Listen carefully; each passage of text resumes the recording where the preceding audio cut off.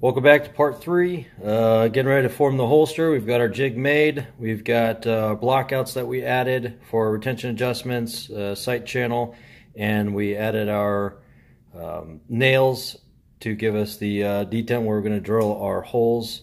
We've got everything set up, and we're waiting for the heat press to warm up. So next we're going to form that holster. There's the Glock G17 set up for a right hand split mold jig.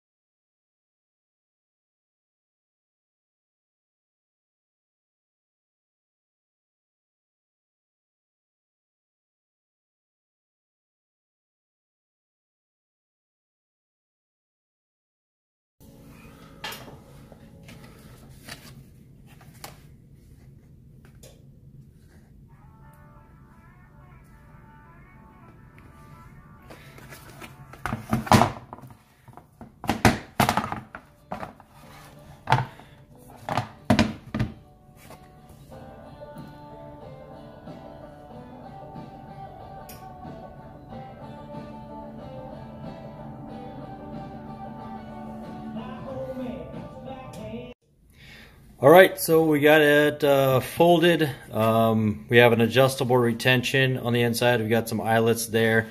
So, you know, nice and clean. Let's look at that for a minute.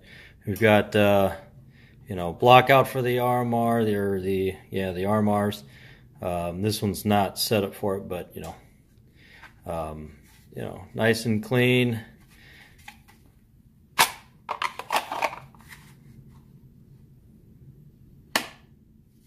Good snap, tight fit, not moving around. But yeah, this is how it came out. There's a minor gap there.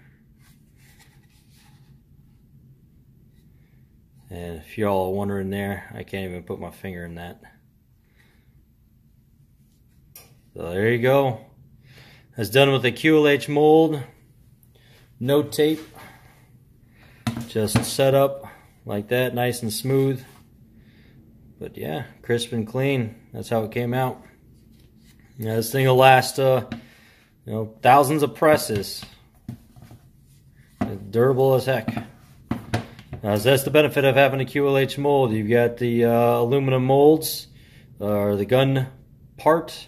HDPE, so if anything gets up underneath this, you know, you're not going to be snapping boards, you're not going to be breaking molds. If you drop it, it just bounces. You know, this will last you for as long as your career does, as long as your business holds up. There we go. First one off the press.